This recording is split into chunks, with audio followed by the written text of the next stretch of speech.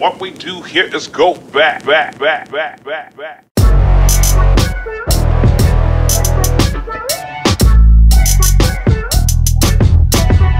going on, guys? Joe with OMGRC here. So today we got a little vintage in front of us here. This is the Tamiya. This is the Stadium Thunder. So 1/10 scale.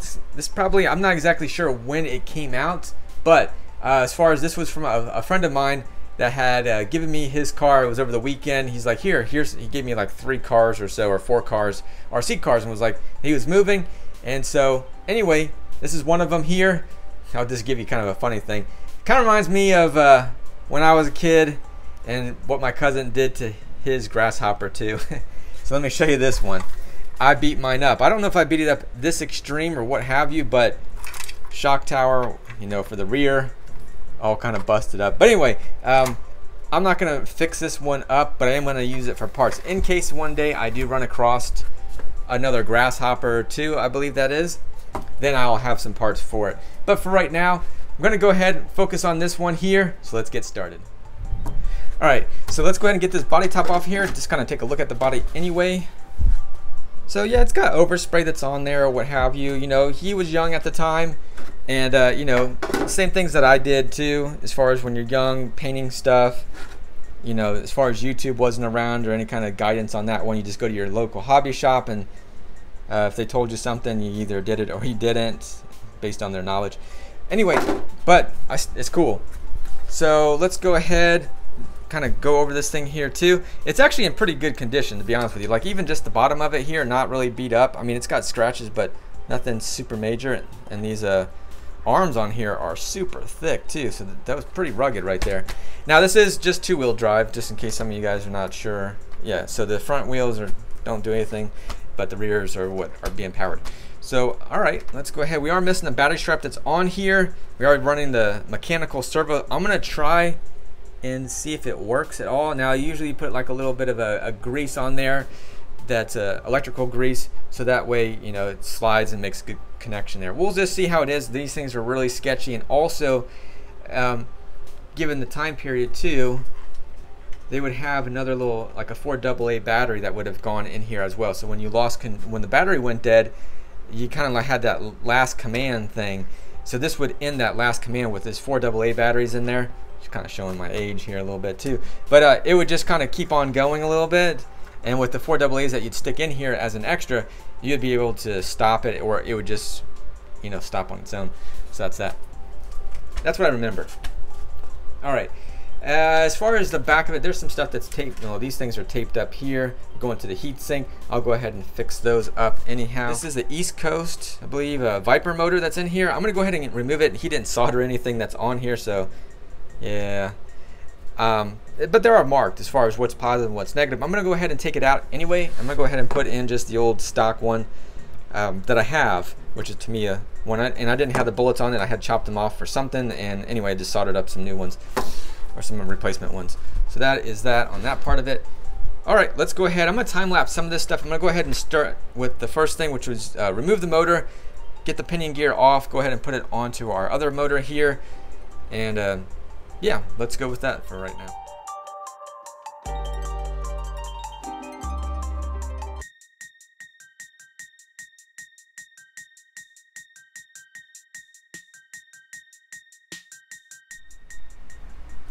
All right, so motor's been hooked up. Got everything done on that part of it. Seems to be pretty smooth on that. I just put just a hex fly battery in there just to test it with the Tamiya type connections. Go ahead and as far as this part goes, he had the antenna wire. It's a little long, but that's how they were anyhow. But it was wrapped around all the body post here, so I just went ahead and undid all that. I'll have to put some pins in here just to kind of set the height and everything. But anyway, let's go ahead and get this thing fired up. Go ahead and turn on my radio first. So anyway, there we go. So let's go ahead and see. Definitely needs some. I gotta still fix the servo, but it does work, and so does.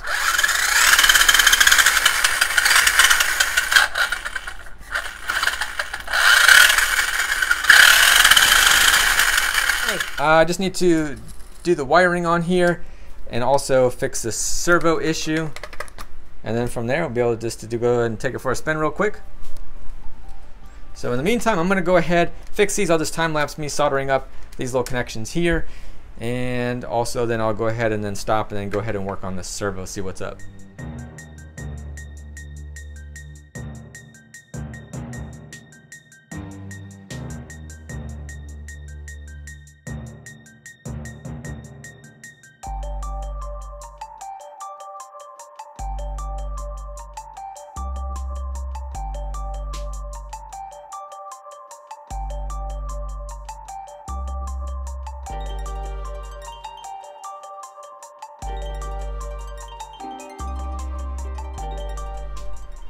All right, so now let's work on the servo. I'm gonna go ahead and take apart, just gonna see what I need to take off just to get to it. So I'm gonna remove these couple screws here that are in here and here and see what I can get to, see if I can get a screwdriver in there.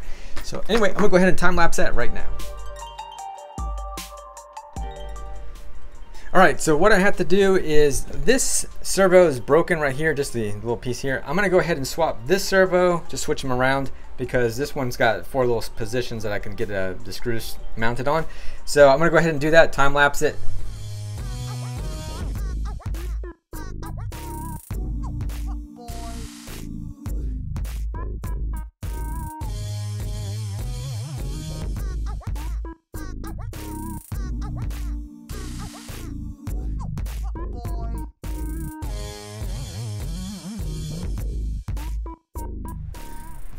All right, so I got it cleaned up a little bit. Let's go ahead and take that body off of there. Take a look at it now.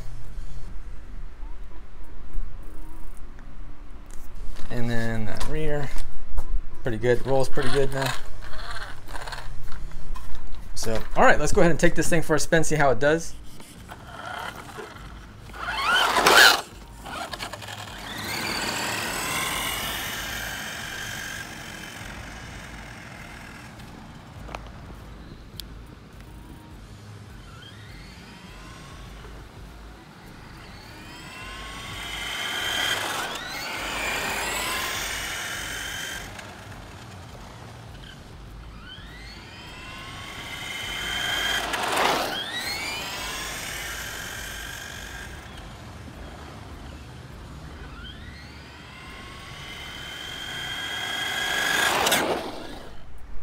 All right, guys, just thinking at the very end of this, I was like, man, I should do this on Thursday, throwback Thursday for some vintage RC car. But anyway, this thing's pretty cool. I mean, yeah, it's not very fast, and now I did touch the motor, and that quick little run, that motor got fairly hot, so I don't know.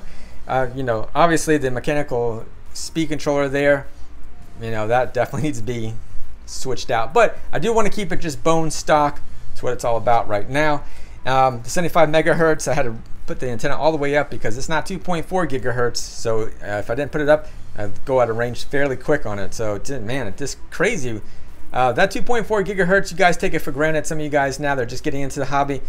Man, if you only knew. As far as that 75 megahertz and 27 megahertz, all that good stuff, it wasn't good stuff. It was horrible. 2.4 is definitely nicer. Anyway, yeah. If you like this, definitely give it a thumbs up. Let me know if you guys had one, have one, what have you. Like Tamiya anyhow. They're pretty cool little cars anyhow. And yeah, I definitely dig it. I'm glad that my buddy gave me these cars. They're pretty cool. And of course my cousin had the one, like I said in the beginning, but that one is pretty much, yeah, unless somebody has some parts or something like that, wants to donate, hit me up. If you have other RC stuff too, you can always let me know. I'm not going to buy like a bunch of stuff, RC stuff, but if there's stuff that you're getting rid of, we'll see, because just because of shipping and stuff like that too, it gets expensive. That's the bad thing about, unless you're here in Pinellas County or something like that in Florida.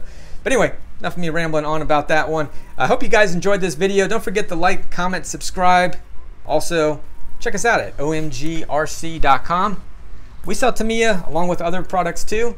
You got your Red Cat, all that good stuff. So just definitely check us out. Anyway, till next time, you guys take care. Thank you for watching.